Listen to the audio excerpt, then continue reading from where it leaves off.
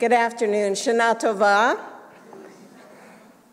I'm Elizabeth Sackler, and it is a great pleasure, and actually it's a privilege for me to welcome you this afternoon and to be your mistress of ceremonies.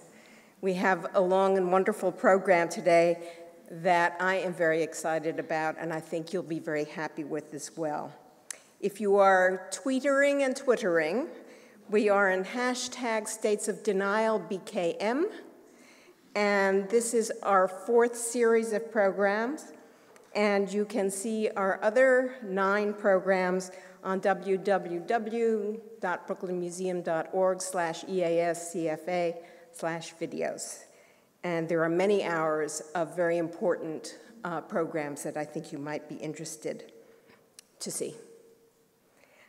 Sunday, Monday, sundown today begins the holiest day of the year for Jewish people. It is Rosh Hashanah starting this evening.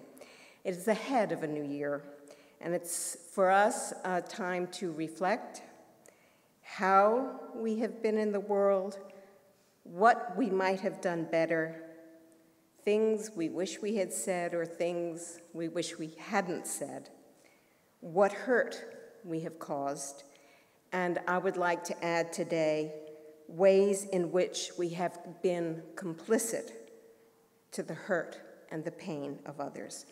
For my family and my community and my tribe, the coming week is a time to ask forgiveness from those we have hurt and of those we have harmed, either knowingly or unknowingly. Rosh Hashanah is actually the perfect day for all of us, Jewish or not, to be together for the first of our fall series of States of Denial, the illegal incarceration of women, children, and people of color. Shana Tova, and I welcome you here for that. So we're quite perfectly titled as well, Touching Humanity, Creativity, and Transformation. This has been a year of transformation. Shared Dining's journey from York Penitentiary in Niantic, Connecticut to the Brooklyn Museum was inspired by the women of York and is now sitting next to the dinner party by Judy Chicago. If you haven't seen it as yet, I hope you'll go up to the 4th floor and have that pleasure.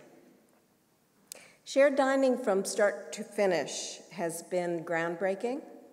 It has been enlightening, and I think for surely it's been healing, and I think maybe if not, it's also been kind of in its own wonderful way, a downright miracle. We have had an incredible partnership with the women of York. The women of York have experienced renewal, they have experienced love, and I believe many, if not all, have experienced healing.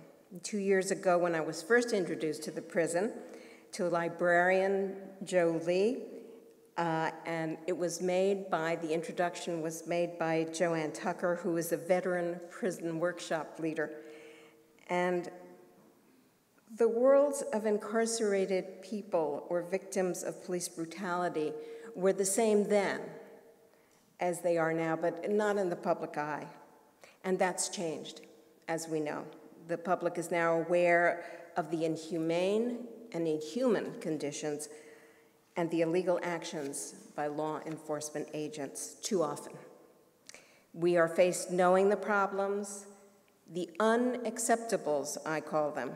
We know where we need to work to make justice true, not injustice. And we can no longer, and we should never have, turned a blind eye. And today is a celebration. It is a celebration of an achievement and a call for more. It is achievement of 10 women who 2 years ago did not know one another all that well. Some had never made art. Some had never explored or had an opportunity to explore their inner selves, no less to have an opportunity for what they have found inside to emerge in a new way.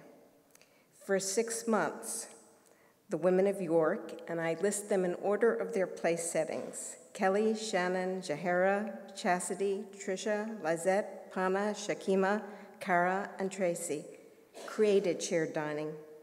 As we know now, they are known, women of York. Each woman came, when I met them, with distinct characteristics. They emanated maturity, confidence, earnestness, certitude, gratitude, interest, shyness, intent, and excitement. They were grounded as a group, grateful for the opportunity in the moment, without artifice or pretense. Education, art, writing, dance, all kinds of forms of learning and creative outlet are essential for all people and vitally essential for incarcerated people to feed the spirit, the soul, to keep the human brain alive and healthy, and to heal and nurture the confused and the damaged and the lost. Today, it is a very big honor and a great honor to have the Governor and First Lady of Connecticut, Dannel and Cathy Malloy, here. The Governor and First Lady are both prison reform activists. Each has become their stations, their commitment and success in reforming, stabilizing, and rehumanizing the prisons in their state. And I thank them, we all must thank them heartily for that.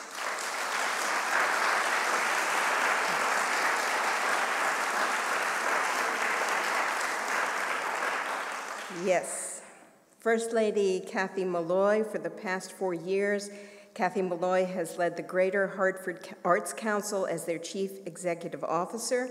During her tenure, she has spent time at the York Correctional Facility to foster the education and programs there. Before her move to Hartford, Cathy was the CEO of the Center for Sexual Assault Crisis Counseling and Education. Cathy received the National Sexual Resource Center's 2012 Visionary Voice Award and is establishing the Family Justice Center in the state of Connecticut, which is going to be one of 48 centers planned nationwide to provide comprehensive care for those victims of sexual assault and domestic violence. Thank you, Cathy. Cathy is an outspoken leader.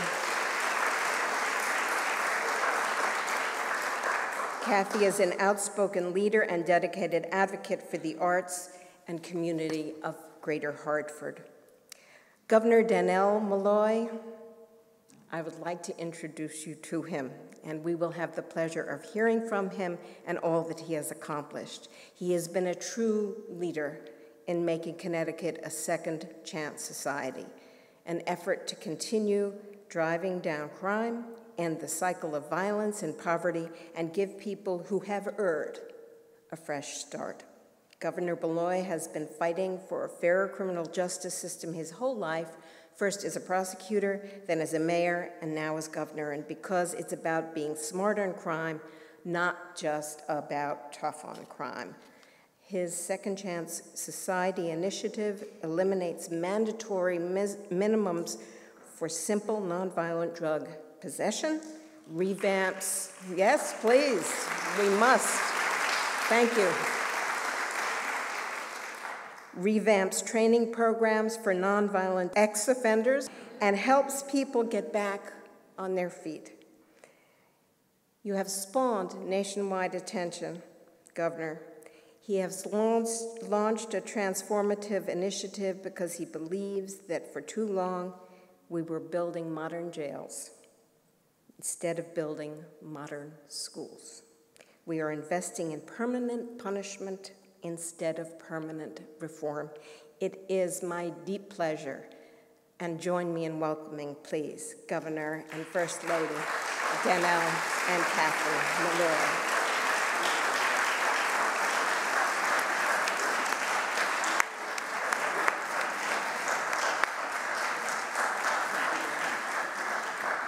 Thank you, Elizabeth.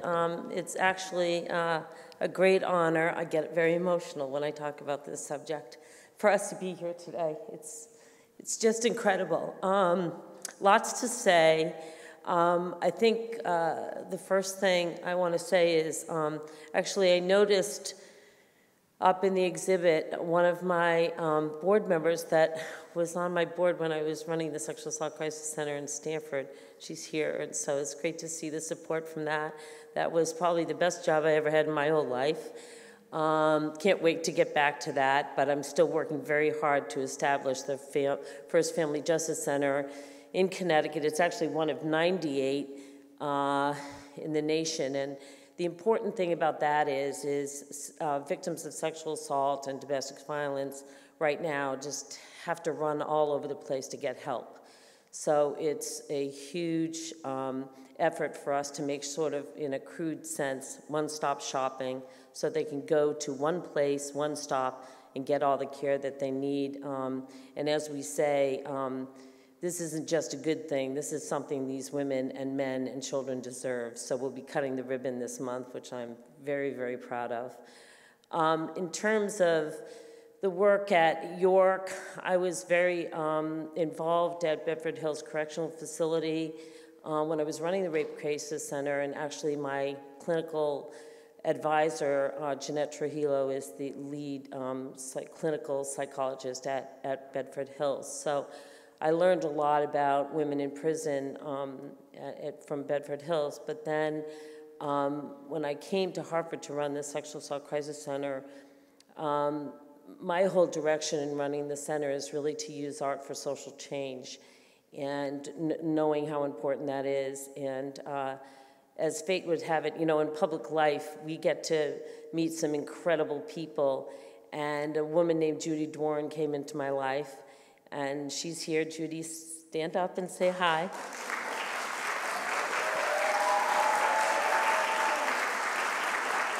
And she's just an incredible person. You know, you meet people and you say, oh my God, I'd like to be like her, or I'd like to just hang with her for the rest of my life. She's really the hero here in addition to the women of York, and she's just done incredible things there. And if you think about art for social change, she's doing it all. So I love you, Judy. Thank you so much for your work. And of course, Wally, another hero who's done so much with women of York. But for me, it's you know, today we're going to hear a lot of stories, and Judy helps these women articulate their stories through written word, music, dance, song, and of course, Wally takes those stories and gets them out to the public. But I think the biggest message today here is for you also to become storytellers after you leave here today. Make sure that you are telling the story of these women that are incarcerated, and how important it is for us to get the word out that the majority of these women deserve a second chance. It's absolutely critical that we support these women. I probably have the statistics off by a little bit, but 98% of these women at York, which I'll, you know, of prison in general, are going to be coming out back into society. And we need to give them a chance. They've paid their dues, they've done what they've been told, they've spent their time in prison, and it's our job and our responsibility to give them another chance and make sure that they come back out and re-enter in society to a healthy life and move forward. So that's my ask for you today, to listen to the stories, tell your friends. You know, I was saying to somebody up in the display, so many times when I go out and speak about those individuals that are incarcerated, I can look in a crowd and I can just see that people don't want to hear anything about it. They have no interest, and they would just assume that they just want these people just rot in prison for the rest of their lives. And that's not right. It's not going to happen, and we need to support these individuals. So thank you very much for being here today, and please speak out on behalf of these individuals. Thank you.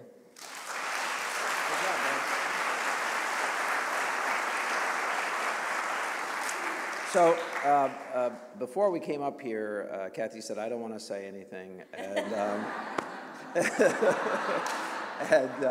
I said, I think you better say something. So I didn't know how much time I was ceding, but no, yeah. But you can tell that Cathy and that I'm quite passionate about this issue.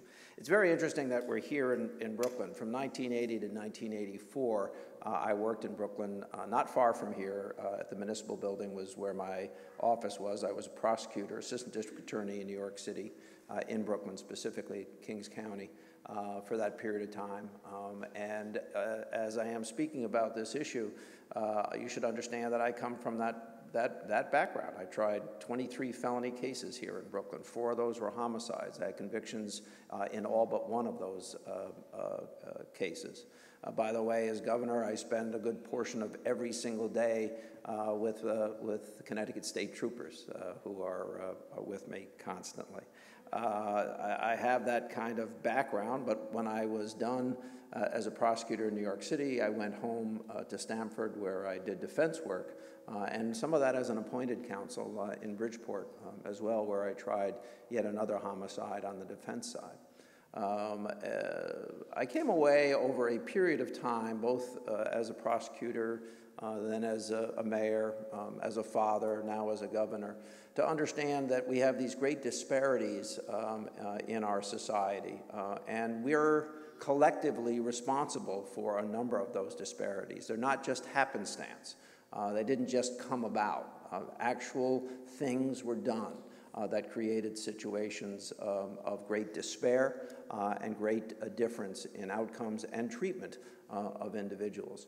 One of those we took on, or a series of those we took on this year legislatively, a battle that we came very close to losing, and quite frankly only won when I decided that I was going to be quite obvious in pointing out the racial disparities that some of our laws in Connecticut and most states actually present. One of those disparities were, like a lot of states, we had passed drug legislation that increased the penalty if you possessed drugs close to a school, close to a medical facility, and other places. And what we started to do in Connecticut was to make maps and demonstrate that there was no place in New Haven, practically speaking, or Hartford, or gigantic swaths of Bridgeport. In fact, any community with a sizable Hispanic or black population had disparate zones of mandatory treatment for exactly the same offense. And part of what we decided to do in Second Chance Society legislation this year was to undo that, and quite frankly to say that we appoint judges, and we have judges to carry out justice, tying their hands, requiring that they incarcerate someone for exactly the same offense, that they would be entirely differently treated in another community, makes no sense at all. And it was predicting and it was manufacturing situations where many more black and Hispanic people were being incarcerated. Now, why do I think that that's a difficulty? The reality is, for many people, prison, that first prison experience, represents an advanced degree in crime. So the idea that we would take people, treat them differently, and then put them in a situation that was almost certainly, if not certain, much more likely to lead to further arrest, further difficulties in obtaining housing, jobs, even a student loan, made no sense at all. And I am fond of saying that as a society in America, we became far more invested in permanent punishment than we were permanent reformation. Undoing this is going to take years to do in our society, in our state-by-state and our federal alignment. But getting to York, as I have on 3 occasions, getting to other prisons in our system, having visited prisons on other occasions, and now having visited prisons in different systems in different countries, you come away with the knowledge that there is a better way to do this than how we're currently doing this. We should be at least as invested in turning people's lives around if they have to be incarcerated as we are in the punishment factor. And quite frankly, we should do as much as we can to delay, put off, and quite frankly eliminate to the greatest extent possible incarceration, because it represents in many cases an advanced degree in criminal behavior. It does not make sense. And then, of course, the work that's not done in most prisons is the other side of the story. Not good education programs in most prisons, not good art or humanities training programs. It's not happening in most of America. I visited this past spring, and then I'll stop and get off the stage, a prison in West Germany, in Berlin. Berlin is both a city and represents the equivalent of the state. About 3.5 million people, exact same size of Connecticut. In Connecticut, as I stand before you, we have 16,000 people thereabouts incarcerated. In Berlin, they have 4,000. In Berlin, when you go to prison, you get a good education. The programs are actually offered. You have a job while you're in prison. You have responsibility. Even on the longest sentences, eventually you get visitation home. And they have job programs where 98% of the people are placed as soon as they leave prison. So this idea that prison should mean you never get housing, you never get a job, and in America you can't get a student loan does not need to be the way that we do this in the future. And the disproportionate impact on women, of course, is one of the things that we talk about here today. So as my wife has said, our sharing this story, since I suspect that most of us are believers in what we're attempting to do collectively, is a wonderful and empowering thing because we'll develop strength from it. But as Cathy has said, it is about telling that story, having that understanding what the disproportionate impacts racially, financially, geographically, and in their outcomes. Understanding all of those things and then doing something about it is what we're here, at least in part, to do. Thank you and have a good day. I just forgot to mention one person, a very, very dear friend, Joe Lee, who's left the prison to go on to some different things. But Joe was a dedicated librarian and ran the library for many, many years and had great relationships with the women at York. And thank you for all your time you spent there, Joe. Appreciate it. So, we get to see the woman behind the man and the man behind the woman. And what great work, and how lucky Connecticut is to have a governor and first lady doing the work that they're doing. Thank you very much. And I have other thanks also for us, the Three Guineas Fund and Catherine Muther, who supported the Women of Yorkshire Dining Exhibition, which is in the Sackler Center upstairs on the 4th floor. And I thank you, Susan Meiselas, I don't know where you are here, for making available your beautiful photographs to us, and to both Susan and Catherine for having audio taped the Women of York so that many of our visitors who come have had the joy, really, and the interest of listening to the voices of the women.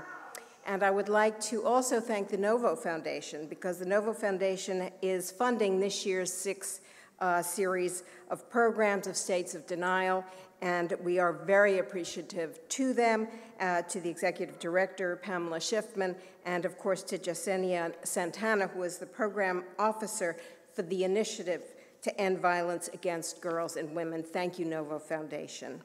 It is, thank you. It is thrilling to have author and educator Wally Lamb in conversation with Kelly Donnelly and Lisette Oblitas-Cruz, both of whom participated in my workshop at York, creating their place settings, Feminine Energy, and this is Lisette's, Phyllis Porter. It's wonderful to have you out and have you here.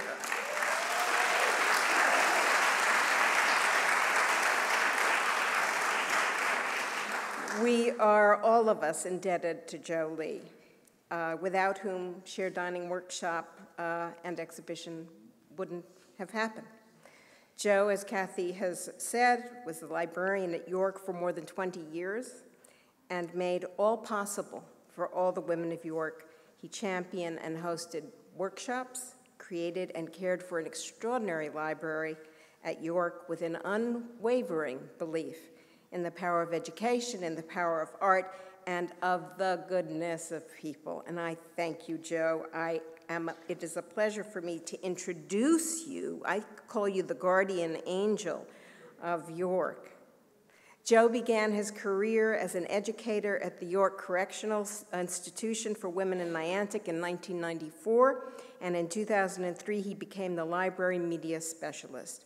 From the start, Joe incorporated arts into his teaching, realizing creativity was not limited by a lack of previous academic success, and knowing the skills learned or utilized at the arts would enhance other areas of study. For the past 4 years, he has assisted with the college programs offered at York, and this year he helped establish the Free to Succeed program, a collaboration with Trinity College, the Resettlement Program, Judy Dwarn Performance Project, and Manchester and Capital Community Colleges. Free to Succeed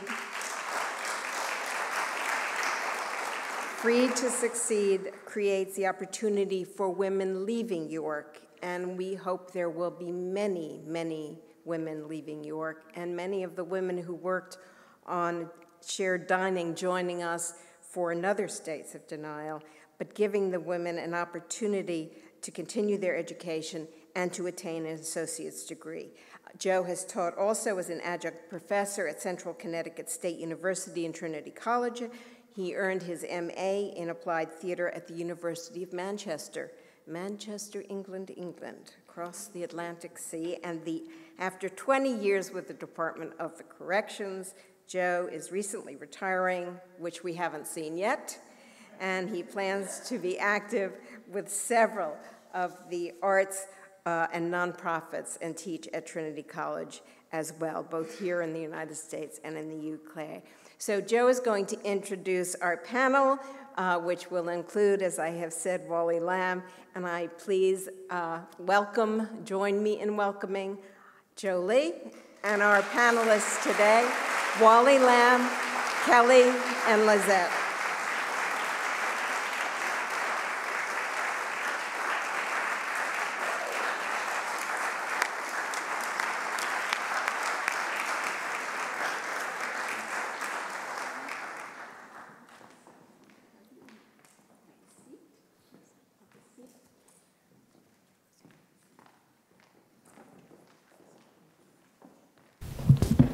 This is great. You're here for an historic occasion. And what an incredible turnout. It's like a family reunion. It's a bit surreal for us to be here today. I think that's fair to say. I think the last time the group of us were together, it was at York CI, sitting on plastic chairs in a circle in a workshop or attending a performance. Today is a lot different, and it feels a lot better. So we're happy to be here today. We're happy to share with you shared dining, which thanks to Elizabeth Sackler and Rebecca Taffel and Joanne Tucker and Susan Meiselas and Catherine Muther, who were the guiding lights behind the project that brought shared dining to the Brooklyn Museum. So we thank them for all of their work and their dedication. And I know that Elizabeth mentioned it before, but there are 10 women, the women of York, and 2 of them are with us today, which is phenomenal. 8 couldn't be here. They're still incarcerated at York. Kelly, Shannon, Yahira, Chastity, Tricia, Lisette, Panna, Shakima, Kara, and Tracy. And they all agreed to come to a one-day workshop that lasted for nearly 2 years. And that's pretty typical of DOC. We kind of miss our time inside prison. Takes a lot longer than it does on the outside. So it takes 2 years to get a doctor's appointment, and 2 years to get into school, and 2 years to finish a one-day project. But what it does is it shows the willingness of the women to risk themselves and their stories, and to stay with a project and help it develop on its journey. None of us had a vision for this project to be here today and to go on as it's going to go on in other iterations. And I just think it really exemplifies the women. And I'm going to have the panelists introduce themselves because they'll do a better job and just tell you who they are and how they were connected to York. And just one quick piece on expectations. When I've attended workshops, and Wally's used this before as well, we're usually asked to do a where I'm from poem or where I'm from prompt. And my phrase always begins with I'm from a place with low expectations and unlimited possibilities. And to me that really signifies prison and the women in prison, in that we, unfortunately as a society, have been conned into believing by the media that the women do not have value and we do not have expectations for them. But when given the opportunity, time and again, they amaze us with how much they have to offer. So thank you for honoring them and for being here today. Ooh, sorry.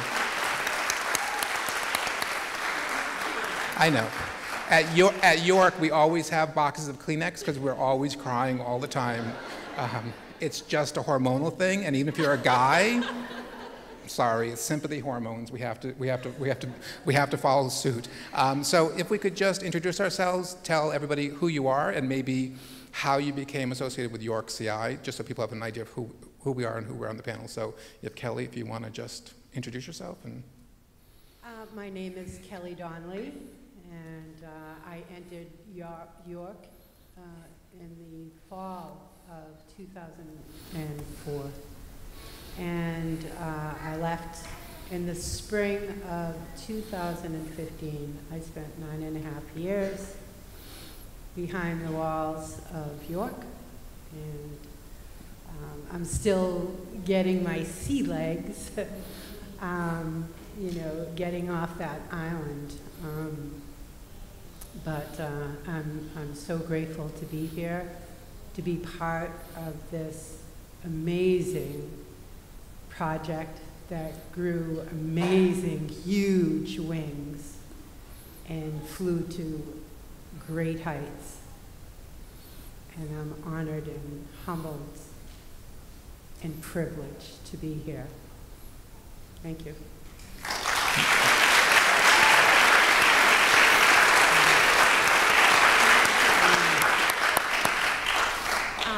Good afternoon, everyone. My name is Lisette Oblitas-Cruz, and I entered York Correctional Institution back in June of 2010, and I served 4 years and almost 4 months behind bars.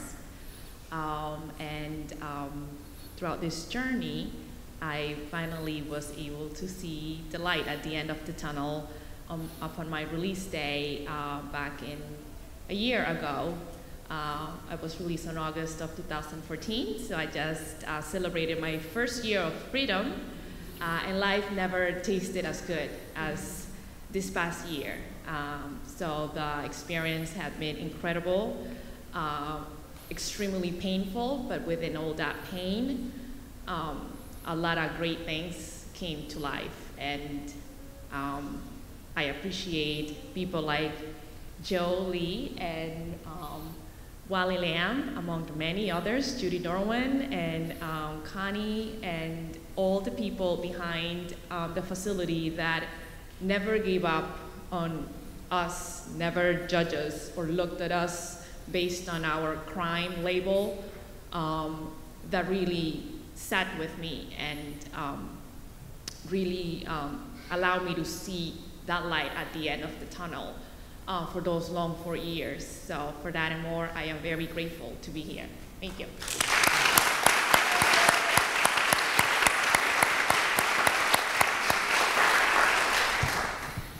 Hey everybody, my name is Wally Lamb.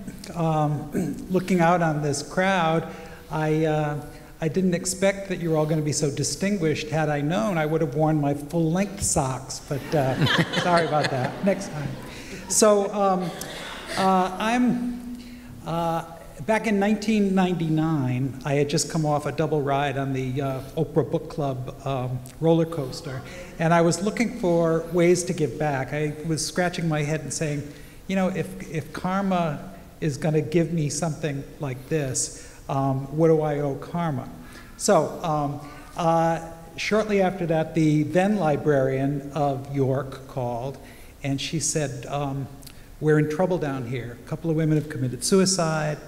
There have been other attempts at suicide, and we're just trying to find ways to distract the women. Would you come down and talk about your writing? Reluctantly, I said I would, and procrastinated a great deal. And then finally, I went down one afternoon for what I thought was a one-time deal. So we were sitting around in a circle and talked about my writing, and when it was time for questions and answers about writing, all the hands went up. I said, yes. You met Oprah? Yes, I did. Next question. Yes, you over there? What's Oprah like? Will she be wearing false eyelashes?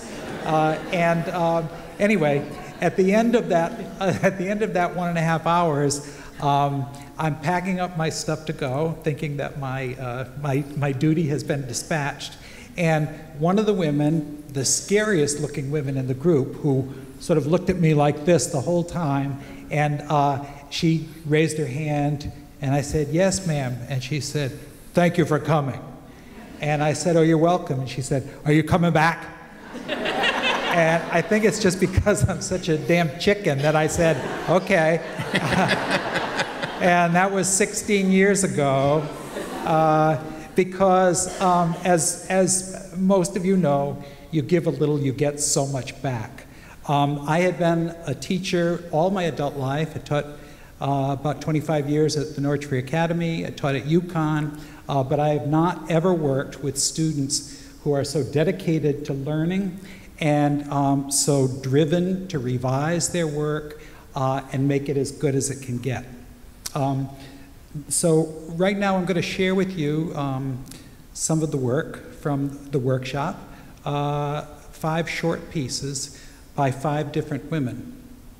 The first one is by Robin Ledbetter, and it's one of those Where I'm From poems. Robin entered the prison, I believe, in 1996 as a 14-year-old. She has a 50-year sentence, 5-0, and she is due to get out when she's 64. She's made a couple of suicide attempts. She has told me that when she tries to imagine a life starting at age 64, she loses ground and gives up hope. But then she comes back again. This is Robin Ledbetter's piece, Where I'm From. I'm from brick buildings and concrete parks, from a place where government cheese and oodles of noodles make a meal, and roaches lay face up in a puddle of raid. I'm from weed smoke, crack smoke, coke heads, and dope heads, from swim lessons and an open fire hydrant, and street games like Red Light, Zoom Zoom, and the one grown-ups want to play called Can You Keep a Secret? I'm from secrets. From grandma carrying a Bible she cannot read, from a daddy gone missing and a mommy stolen by smack and HIV, her love just a memory. I'm from you better be home before them streetlights go on, and what happened when, lured into the shadows, I disobeyed, wandering in and out of concrete parks and brick buildings with no basements in a place called Longing. This next piece is by a woman who unfortunately has passed away. Nicole Pierce was in her late 20s when she died of cervical cancer a couple of years ago. She had not yet been sentenced, but she had been at York for a number of years for a very serious crime. It was connected to the fact that she made an impulsive decision and decided to go off from her California home with a boy that she was sexually attracted to. She became an addict, and then she became a criminal. This is her piece. My muscles are sore, but I can't keep still. My skin feels clammy, my eyelids are posted wide open despite how tired my body feels. My elevated heart rate thumps loudly, the heat is on, and the room is roasting, fogging up the windows, but I'm cold, shivering. My stomach cramps up and I fight the bile from traveling up my throat. There isn't anything worse than feeling this way. Where is he? I'm so sick. I need it. When he walks in, a sense of relief comes over me. It's not him I yearn to be with anymore, but the drug he's concealed in the inner pocket of his jeans. He's holding a bottle of Poland Spring and looking wasted. I sit up, grab the bottle of water from him. It's time to get down to business. My clothing is drenched in the stench of day-old sweat. I scoop myself up to the top of the bed and lean back my head against the headboard. I crack the cap of the water bottle and pour a small amount into it. Take a 50 cc syringe from my bedside table. I remove the orange protection cap and put the needle's tip in the water. Draw it up, watching the liquid fill each unit. The sweat rolls between my breasts and down my stomach. My palms are slick and slippery, and it's difficult to get a good grip on the plastic syringe. The bent, scorched metal dinner spoon lies on the table. He tosses me a handful of those stamped, translucent baggies. I'm in love with what's inside of them. I tear the bags open one after another and pour the contents into the wrecked spoon. Then, taking the syringe, I drop water into the bowl of the spoon and watch it form a moat around the powder. Turning the needle around, I use the plunger to blend the water and the dope. The mixture thickens, and then it turns a murky light brown. I pick up the spoon, grab my bic, placing the flame beneath it. The dirty water begins to boil. I place the spoon back down on the table, pull the cotton from a Q-tip and roll it between my fingers. And when I drop it into the spoon, its clean white color turns dark. I draw the tainted water up into the syringe, placing the needle prick onto the cotton so that I can better suck up the heroin. I fill each unit in the syringe, leaving only a small space for my blood to register. As I search my bruised arm for a vein, my dreams and aspirations drift even further and further away. One of the things that's very difficult for women who enter prison is that so many of them are moms. And so their kids have to be taken care of by grandmothers and friends and sisters and so forth. This is a little poem by Christina McNaughton, who happily has been out for a number of years now. This poem was published in The Sun magazine a while back. Its title is Pictures of a Daughter Viewed from Prison. You set the photos down, spreading time around you panorama style. Button-nosed baby, toddler, little girl, bigger girl. Your eyes roam the chain of living paper dolls, the side-by-side smiles posed just for you. Time cannonballs you in the gut, and you think, when the hell did all this happen? How did I miss so much? Too late to cry, too late to mourn the baby smell, the small heft, the music of her giggles. The middle photos blur, become the space between your first photo and your latest. You look up at the clock. Time has just stolen another hour. Lynn Friend has one of the saddest stories of any of the women that I've worked with over the years. And she survives largely through comic relief. She also makes us cry. Joe mentioned that there's always Kleenex, but sometimes in Monica Lord's room, there is no Kleenex, but there is one of those giant rolls of toilet paper. It's about this wide, and so we use that in a pinch. Anyway, here's one of Lynn's funny pieces. She writes, "During the ceremony, I looked from the bridal couple to the gathering of friends and family who had come to witness their union. Swept up in the magic of the day, I was listening intently to the minister's meaningful words about holy matrimony and unconditional love when, without warning, it happened. The elastic waist of my elegant hand-sewn underwear had just broken, and that fancy underwear was heading south. Oh no, I thought, this could only happen to me. My sister Andrea was standing next to me. I leaned toward her and whispered, "You're not gonna believe what just happened." "Lynn," she whispered back, "I swear to God, if you make me laugh, there's gonna be hell to pay." We had a history, my sister and I. I would make her laugh at inappropriate moments, and in an attempt to stifle ourselves, our shoulders would move up and down with silent guffawing. "Yeah, but the elastic on my underwear snapped, and they've fallen down to my knees." I shifted my position. "Whoa, make that below my knees." Andrea's shoulders started moving up and down. That started me going. The shoulder sisters were at it again. If only I had worn pantyhose.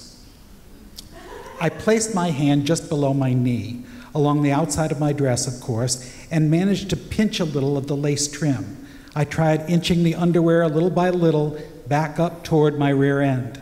I couldn't get a strong hold, though, and they kept slipping back down to my knees. Oh my God, I thought, they'll be saying their vows soon. I had better figure out something quickly, because once the minister invites the groom to kiss the bride, I'll have to take Dan's arm and walk back up that aisle. And how the heck am I gonna get myself out of this one?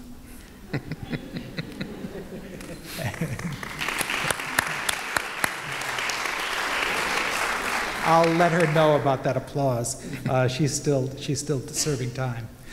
Finally, the last one I'll read is by Barbara Parsons. She was incarcerated at York for about, I think, 15, 16 years out of her 25-year sentence for having killed her abusive husband. Some of the writing that she did was awarded the Penn American Center's First Amendment Prize, which is funded by the Paul Newman Food Company. When that happened, and she won that prize, which came with a $25,000 award, I was kicked out of the prison for a while, and the prison, I was investigated, the women were investigated, and then in the cruelest cut of all, about 5 years worth of the women's work was deleted from the hard drives of the computers. It all came out okay. The stuff came back eventually, thanks to techs. Barbara was able to get her prize money when she served her sentence and got out of prison. Ironically, that was about the same month that our then governor, John Rowland, went into prison, so they waved to each other. When I hear Governor Malloy and Mrs. Malloy talk, it's like the air has, and the prison has become oxygenated again. Thank goodness we have a much more enlightened leadership than we did back in those very dark days. Anyway, this is Barbara Parsons. It's strange. They say women often, without realizing it, marry versions of their fathers. But Mark was more like my mother, sweet and loving at first, and later angry, needy, and unpredictable. 2 years into our marriage, he was diagnosed with the same disease that Mom had suffered, paranoid schizophrenia. But unlike Mom, he refused to take his prescriptions, medicating himself instead with alcohol. Mark was my second husband. Our relationship began when my roommate's Amazon parrot landed on his head as he walked out of my cottage with a peanut butter sandwich in his hand. It ended 11 years later with dead chickadees lying on the ground beneath my bird feeder. Mark had grabbed one of his guns and used the birds for shooting practice. The freedoms that I've begun to reclaim on the prison's minimum security side have helped me cope with post-traumatic stress disorder. Color is healing for me, and so green vines and pastel blossoms bordered the window and bulletin board of my room. Sunflowers and butterflies adorned the walls. I don't know how old my mother's father was when he first molested her, but I was 4 when he molested me.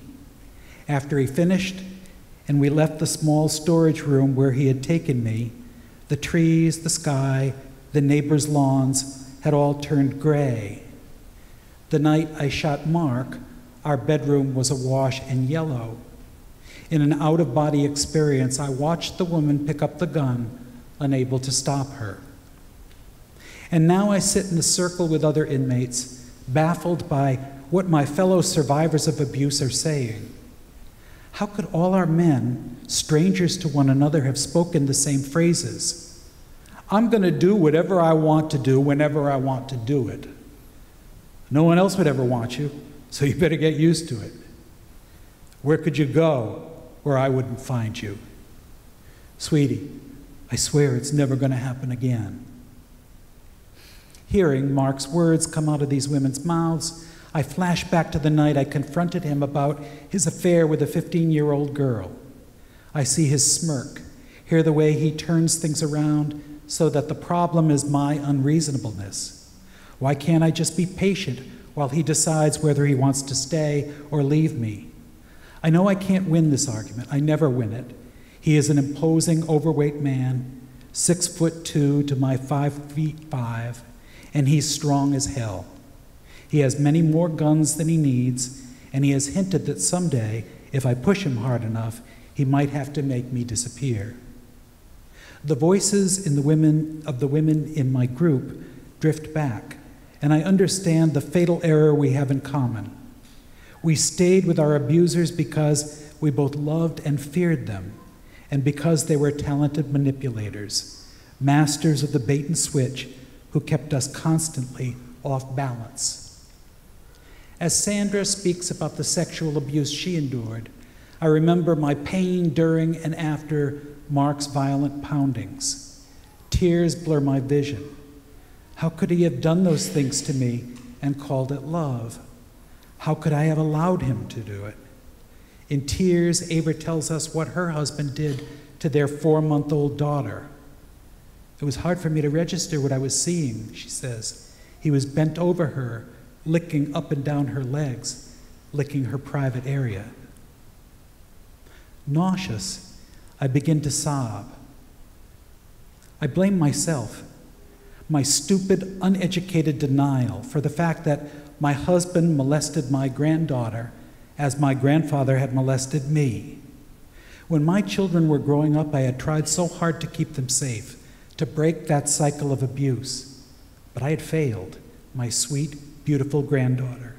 She had been harmed because I had stayed with Mark, convincing myself that his failings were my fault, my responsibility.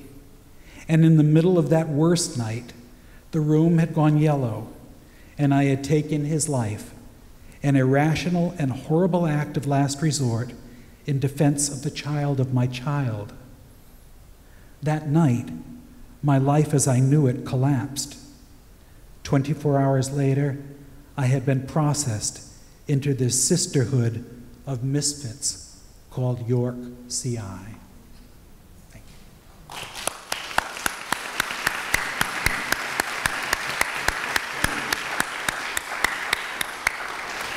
All right, Wally, thank you. I think the title of today's program, Touching Humanity, Creativity, and Transformation, couldn't be more poignantly brought to light than by sharing the stories of the women at York that you shared and touched on issues of abuse and drug addiction and tragedy from young people throughout the spectrum of life. And so we're going to kind of get into our program, and I have some questions prepared for the panelists, and then we're going to really do what is more important is we're going to open up to questions from you all because as I can see, since the lights are up, thank God, in the house, many of you all have had contact with the criminal justice system as either residents or family members, friends, volunteers, or staff members. And I really encourage you to ask questions or share your experiences based on the issue of creativity and transformation.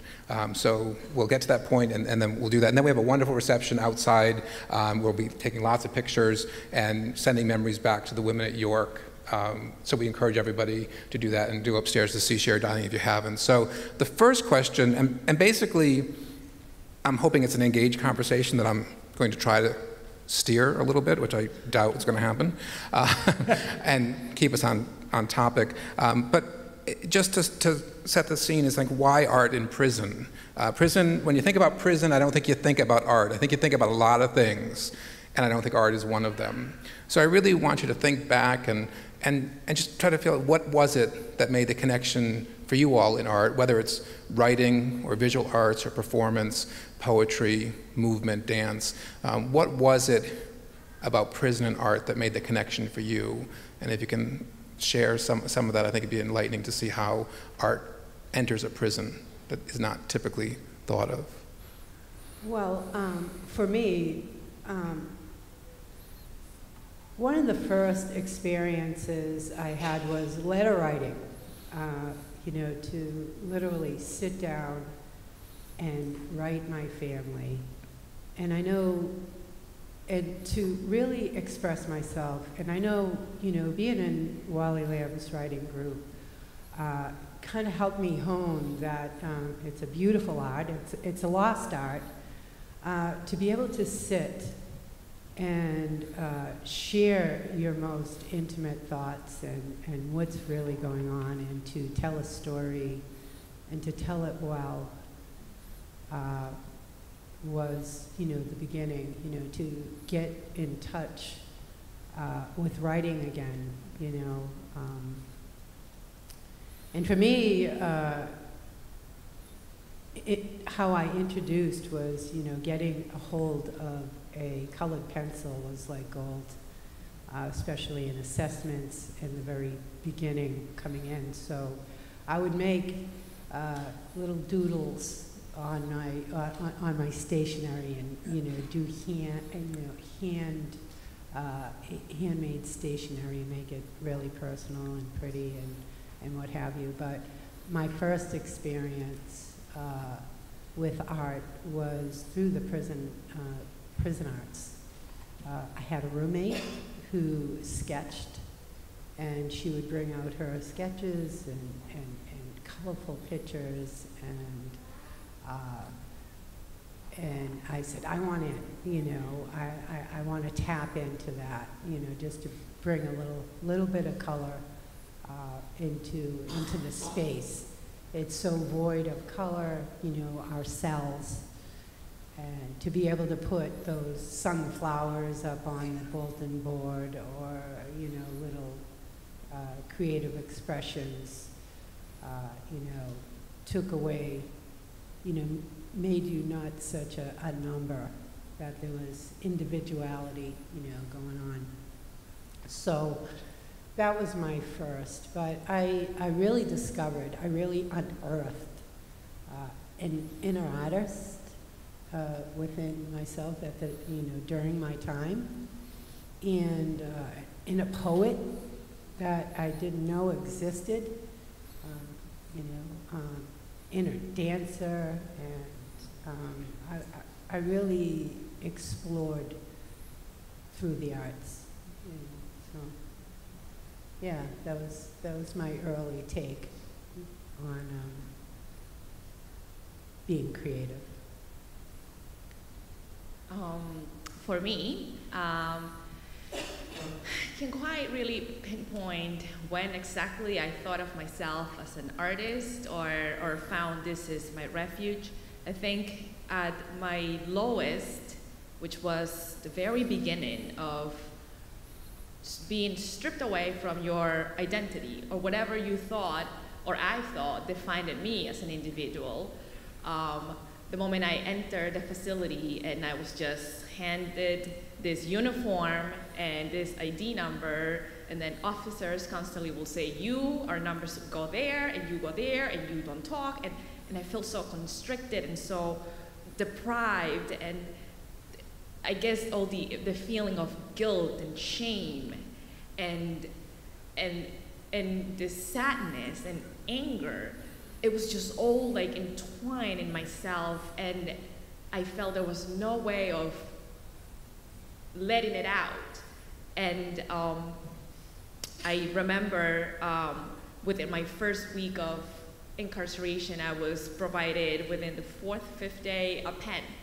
The first time I saw a pen, and I was like, I need to do something. And I grabbed a piece of paper and I drew the picture that I will be handed and I was to wear wherever I went within the facility. If my mock picture next to my inmate number, and I drew myself. Just made a replica of that with a pen. And as I was working on this blank ink paper, drawing this picture of a sad face, looking straight at a camera, that's the moment when I think I said, I need to find a way in which I can redefine myself. In other words, I am not the person in this picture.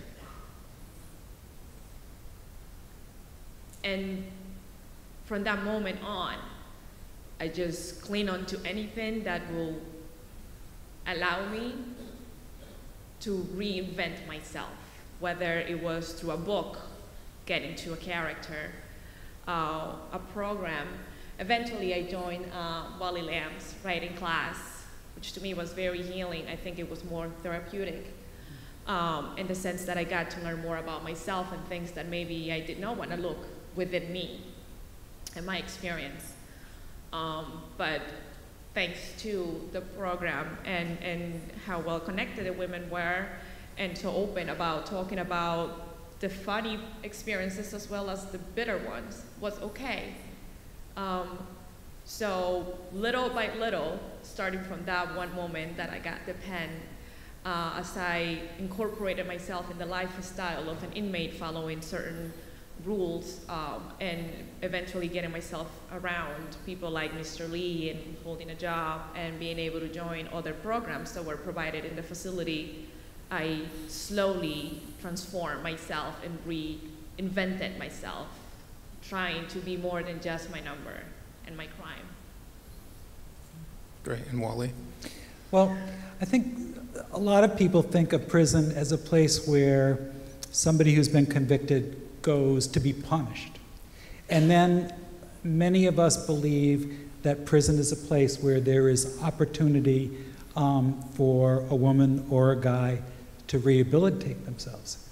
And when you punish people, as opposed to being merciful and giving them access to the arts, you are creating recidivism, or you're helping that equation.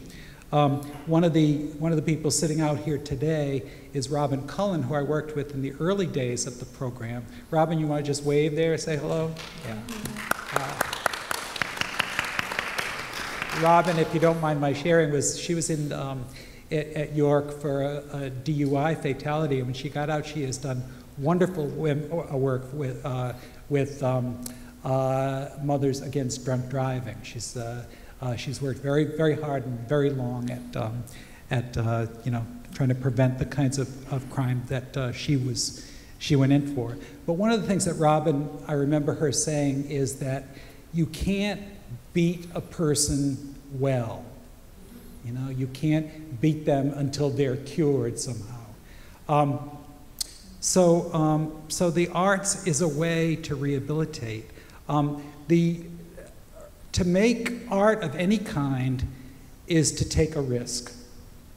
And prison is a place where it's probably a good idea not to trust too many people because some people are there that are going to exploit you.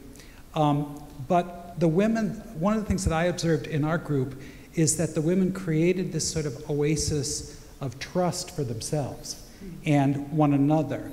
And once you bare your soul and tell your history, and other people are bearing witness and saying, oh yeah, that happened to me too, then your burdens lighten, the secrets come out of you and are shared. And you know, if you carry a heavy object among several people, it's not as heavy as carrying it by yourself.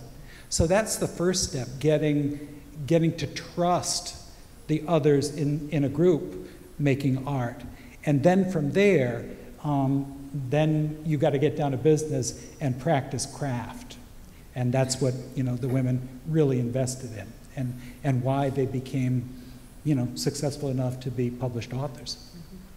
And that the process of the storytelling that Cathy Malloy gave us a call to today to go out and share these stories so people really understand your experiences and how they resonate with individuals. And the connection to the dinner party that Elizabeth had so much foresight to bring to York really resonated, because that was Judy Chicago's reaction to the elimination of women from a recorded history. And women at York and women throughout the country in prison and inmates in prison are removed not only from our recorded history but from our current consciousness.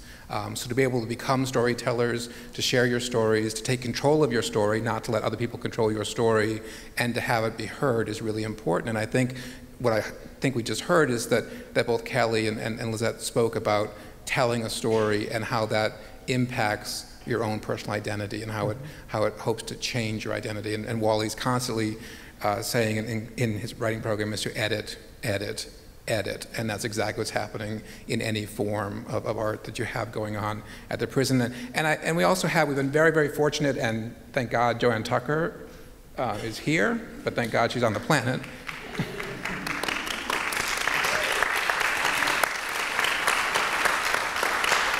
Because Joanne was the first person who came to us and asked if we wanted to do an arts-based residency, because she'd received a grant from the phenomenal Nathan Cummings Foundation here in New York. And I'd asked her to come and do a one-day workshop, and she wanted to do a week-long residency, and how could you say no to that? And so she was able to help us really kick off the residency programs that we have at York, and the value and the benefit that we get from those. And from those projects have led to the performance pieces through Avodah and Judy Dworn.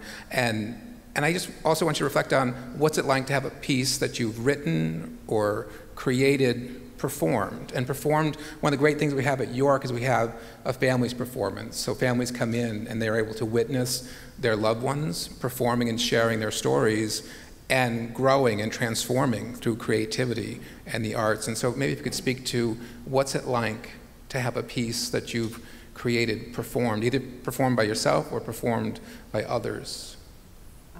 For me, I've been fortunate enough to have work published in I'll Fly Away with Wally Lamb. I've had pieces performed finally by myself with the Judy Dworn Performance Arts Project, as well as my pieces have been brought out by her company while I was still incarcerated. So to be able to have my works and my stories be told while I was still incarcerated was just enormous. You know, to have my family and friends and to see me in a whole new light, just totally embraced, brought me closer with friends and family, and just a wonderful connection. I was also part of the prison arts program while I was in there, and had my pieces showcased at different art shows. And so that really helped, it really enriched, the arts enriched my life deeply, and still continues to do so. And it helped me to find a new way of expression, find a different voice, a different way to express myself. There was a time in my life when I got wrapped up in, running 100 miles an hour, work, taking care of my ailing mother, taking care of everyone in my life, that I lost my voice. I lost who I was, just in the rat race of life and through addiction with alcohol. So when life, slammed the brakes on, and I ended up incarcerated. I was able to find new ways of expression through the arts. And I'm just grateful, you know, to have discovered all these great treasures, you know, within. And the arts helped me transform my life and shine light, and just, it's just been an amazing journey. And I'm very, very happy to be here. So, yeah.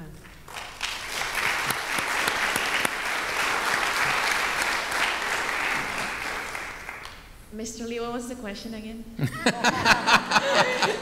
got all like, what she's saying. I'm just getting other ideas of my own experience. So, what was it again? I mean, serious. I think really looking at what you've created, and how, when you see it performed or exhibited, what is that experience like? What has it meant to you? Whether it's been a family's performance or a public, or even a prison-based exhibition.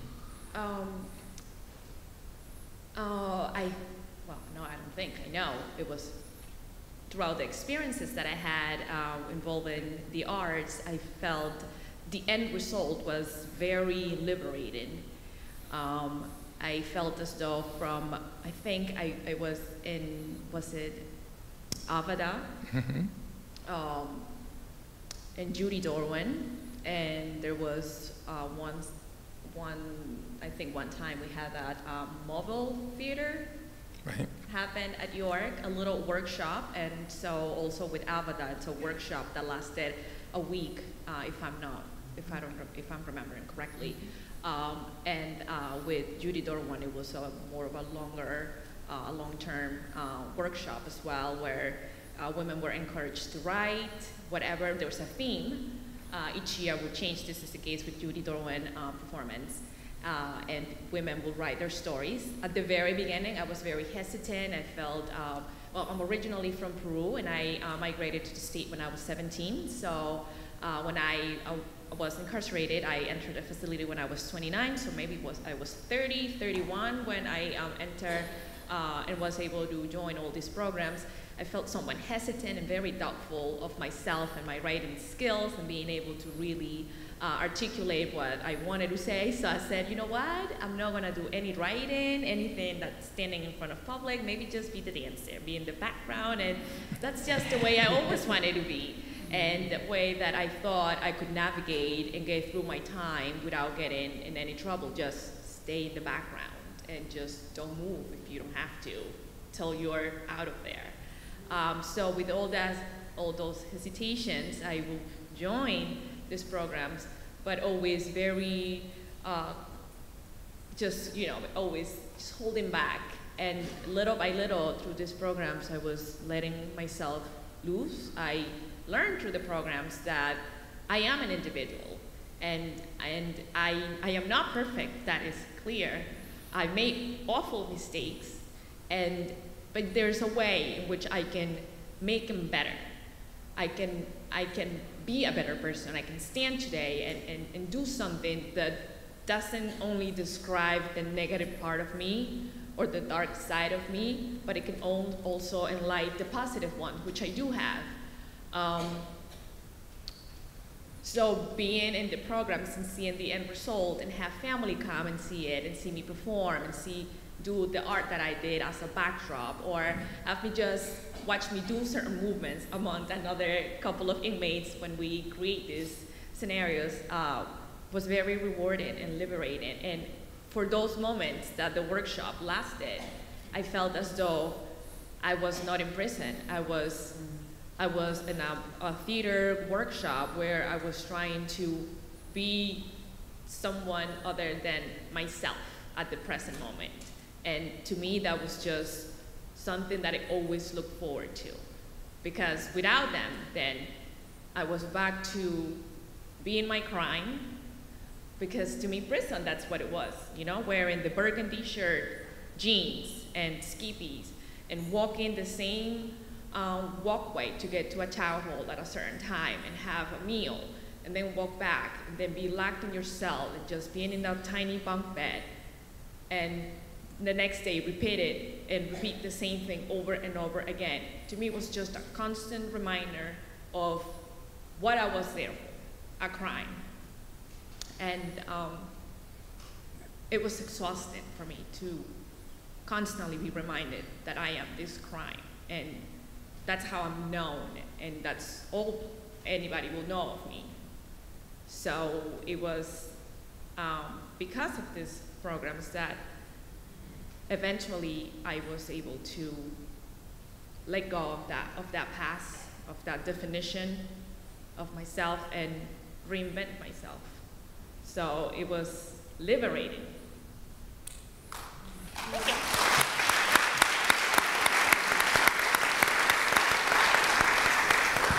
I think it's incredibly profound, and when you come to York and come to a performance, to see, especially to see the performances, because it really does change the dynamic, because I think everybody who goes to prison goes there with this shadow identity of what they did, the act that brought them to prison, and the performances really allow you to see the whole being, that we're all flawed, we all make mistakes, we all need to move forward, and many times we don't allow certain people to do that. And prisons are made of concrete and steel, and they encase people's lives in the actions of their past. And so I think the arts really help to kind of break some of those things down. I went to York to visit just on Thursday, even though I've retired, and I still try to sneak in the front door as often as they let me. And so some of the women share their thoughts as well. And Shannon, and I believe Shannon's family is here today, so thank you for coming. Shannon reflected on what life in prison would be like without art. And Shannon said, without art, an inmate's time would definitely be impacted. As an inmate, we have no sense of identity. We wear the same clothes, and we are identified by a 6-digit number. It doesn't matter if you're here for 30 days or 30 years, we're viewed the same. Art gives us back our identity.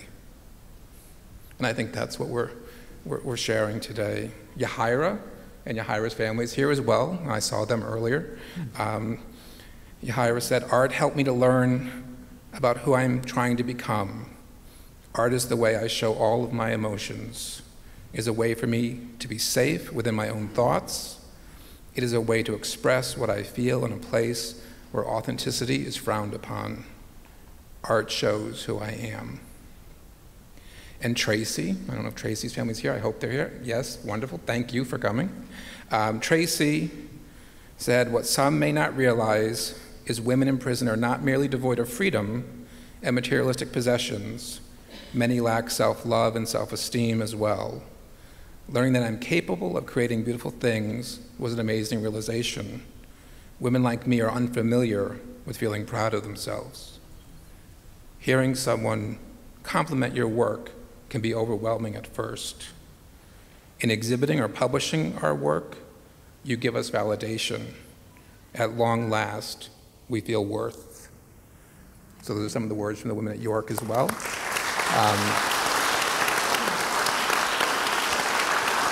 Joe, I just wanted to share one anecdote about Robin Ledbetter, whose work I read first this afternoon. And she's the one who has the long, very, very long sentence. And when I'll Fly Away was about to be published, I went with a lot of excitement to, pass out copies to the women and show them, and they were all flipping through to see their name in print and so forth. And I happened to be seated next to Robin, and I noticed that she didn't open her book and that she was kind of hyperventilating. And I leaned over and I whispered, I said, Robin, are you okay? And she said, yeah. She said, but this is something good that's happened. And whenever something good happens in my life, it's scary. I'm afraid of that. And that's the extent to some people are sort of beaten down and to be afraid of success.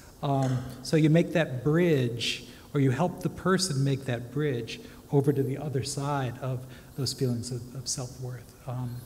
So it's really, I have learned so much. I think I've learned more than any of the women that I've worked with in prison. And I would imagine that Judy, and yeah, I see you, Joanne, nodding over there. And while I have the mic, I just wanted to make one more acknowledgement. Two people who are here today who have been really wonderful to the women. They are on the staff of York. They are colleagues of Joe's, or former colleagues of Joe's, I guess now. Leslie Ridgway, who is the school counselor. Would you stand up and just wave, Leslie?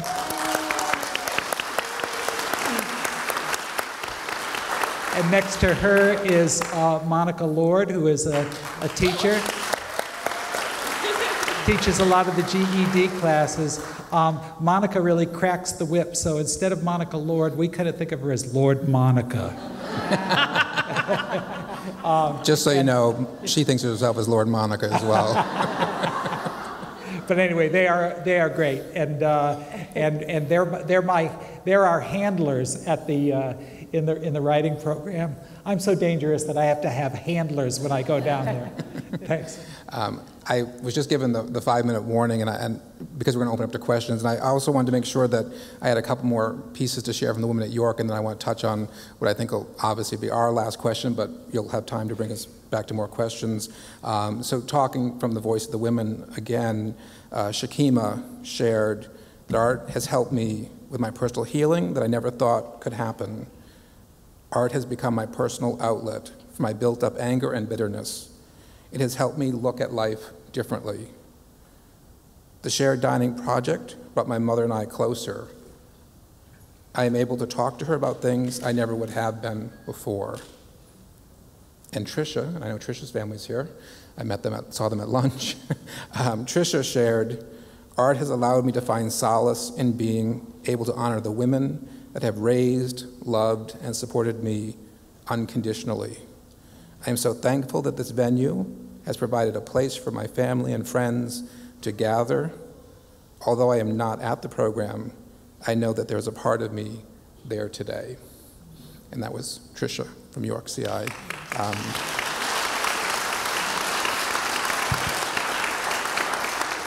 And then just for our last formal question, and we can all kind of just jump in on this one, is, do you have to defend your beliefs about the role and necessity of art in prison, and how has that come about in your life, and how have you reacted to it?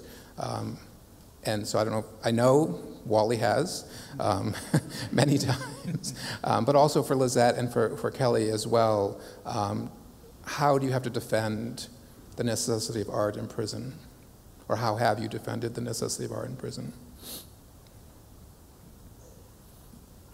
For me, defended the role of art? Yeah, many people feel art has no place in prison. Our tax dollars shouldn't support it, which they don't, by the way, because we spend no Connecticut tax dollars on the programs. They're funded through private donations and nonprofits. But that many people feel that art doesn't belong in a prison. So how have you or would you defend the role of arts in prison? I would absolutely defend the role of art in prison, simply because not only have I watched myself bloom and blossom and grow as an artist, I've also witnessed other women, who used art as an amazing vehicle to transform their life, to express themselves, to build confidence, and just expand and enrich the quality of their human experience, in life, behind the walls of York. To be able to witness that, in all areas of the arts. I watched one woman, dear friend, who could barely put a sentence together, and now she has become one of the star writers for the Judy Dworin Performance Project. her confidence. She was meek and broken and just a mess when she first came in. And we went to our very first group, a grief and loss group, and we learned that, you know, grief and loss was not only from losing, you know, a loved one, but, you know, being incarcerated, you know, there's great grief and loss, and it could be materialistic things, you know, the grief and loss of the disconnect from our loved ones and so many, but to be able to witness her, you know, 9 years later, taking courses at Wesleyan University and just, you know, flying high. It's just has been what an honor to see a dear friend flourish because of the arts. So, yeah. I think every prisoner at this moment at York will truly support and defend the idea that the arts should not only be provided to prisons, but more likely it should be more of a human right to have, because of the positive effects it has in every single human being, especially those seeking for change and growth. And although many walk into the facility, in my experience, women walk in not because they want to be in prison. They commit a crime, we commit crimes, and we are broken. We are broken dolls that do not know how to deal with our issues and our struggles. And the arts, I think, it creates this leeway where you not only find yourself, but you also learn to accept yourself. And with that acceptance, you open room for growth, for change. And I think that it should definitely be a law to instead of perceiving punishment and incarceration as, well, you owe us this time. You are gonna sit in prison for 4 years and just, you know, bite your nails, just eat or just sleep all day, you know, made a demand as a society that you seek the change that you need so that when you come out, you no longer go back to prison and you continue to help us grow as a society. And if we were to come up with more programs that will mandate most of the inmates, I think great changes will happen in the nation, because that is exactly what it does. And unfortunately, we think, well, the arts is just for, you know, kids or somebody that really earns to have fun with the arts. But no, when you're broken, when you are in so much pain and you have this anger in yourself and this sense of shame and guilt, what a better tool than to use the arts so that at your own pace, little by little, as you open certain doors within yourself, you not only rediscover yourself, but you seek to change for the better. So definitely, excellent. Make it a law.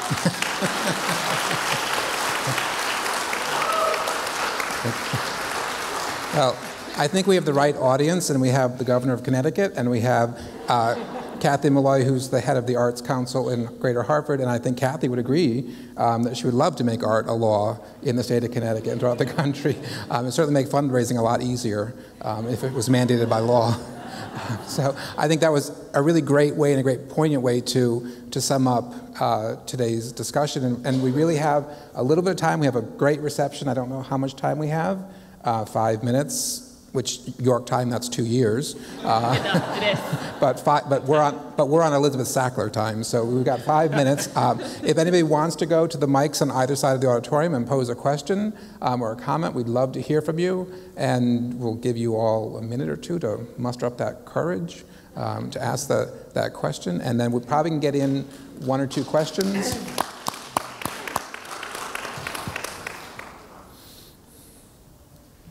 Hello.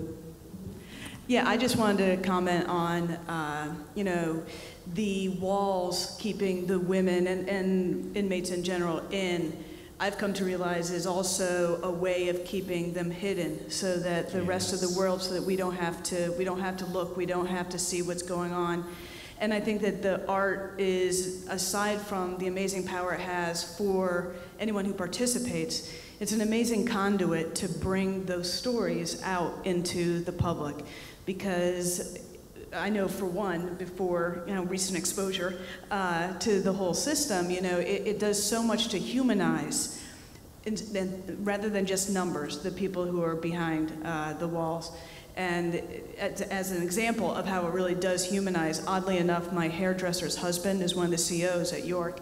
Oh yes, a lot of chatting.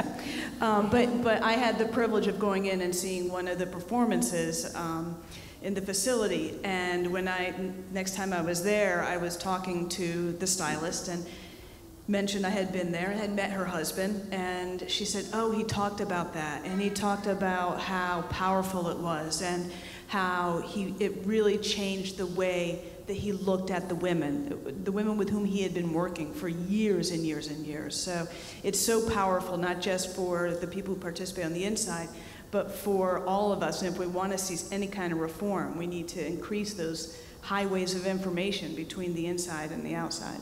Thank you. Thank you very much.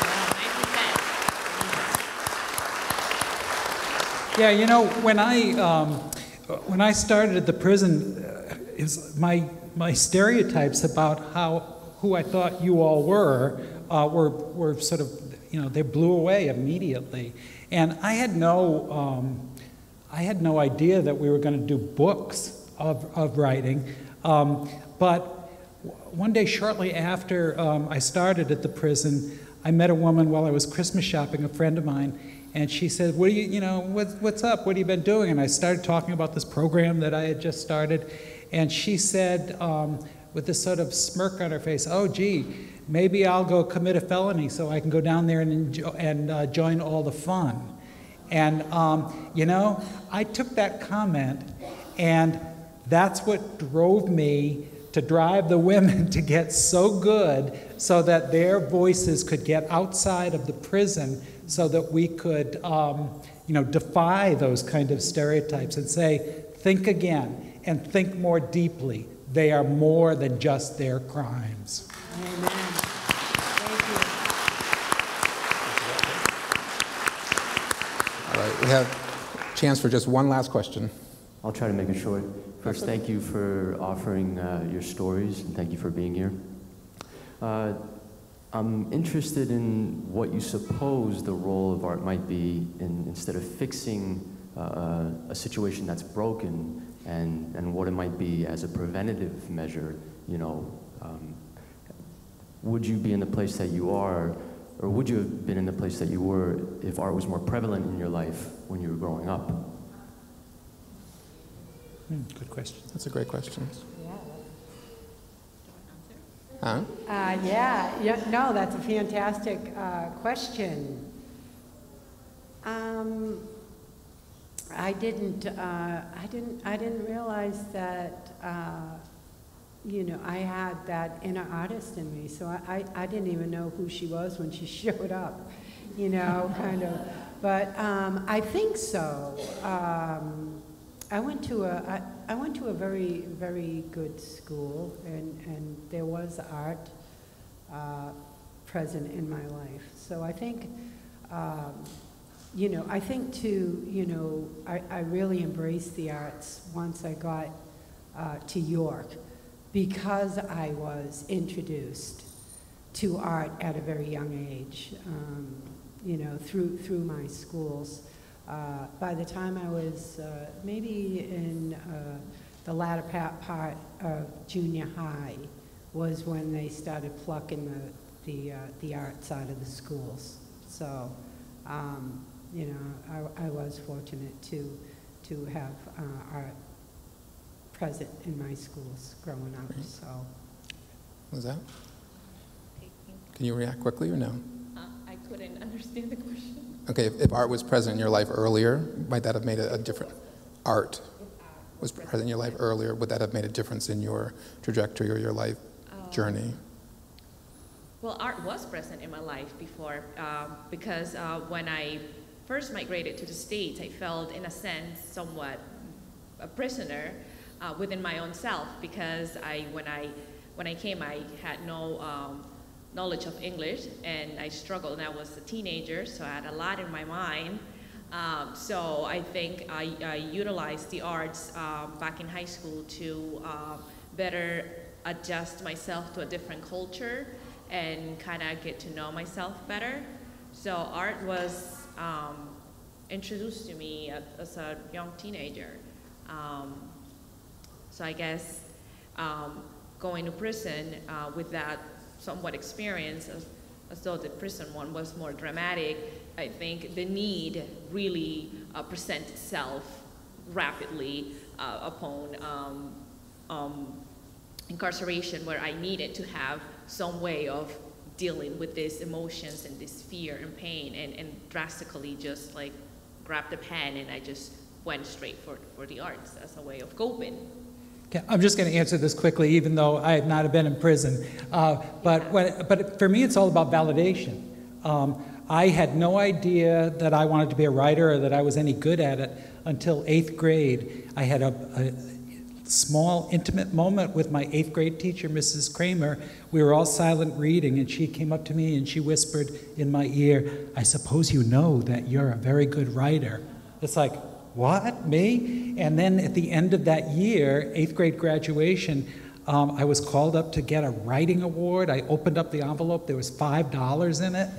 And I thought they had made a mistake. And I went down to Ocean Beach with a friend, and I spent my $5 on skee ball because I figured if I spent it, I wouldn't have to give it back. But, you know, I might not have become a writer had it not been for somebody saying, "You're a good writer, go for it." Mm-hmm. Excellent, yes. Thank you. Yeah.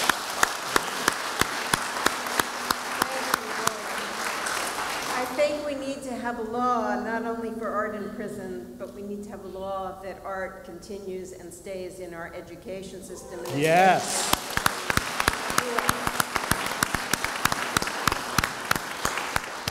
So for the family and friends of the women of York, I want you to know what a joy, what a pleasure, what an incredible experience it was for me, for Rebecca, to work with the women of York.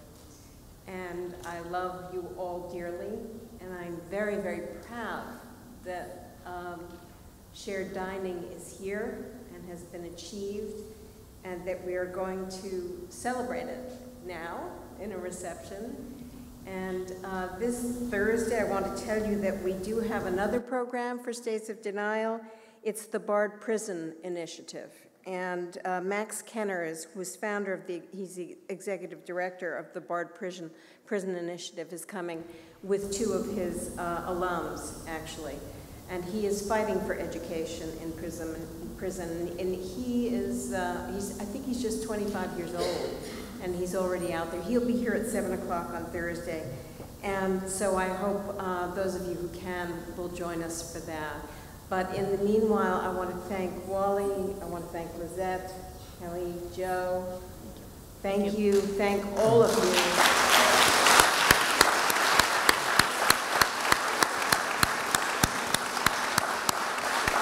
And know that with programs like this, with people like Joe, with men like Wally, that your loved ones behind walls at York are being cared for and supported. Thank you very much.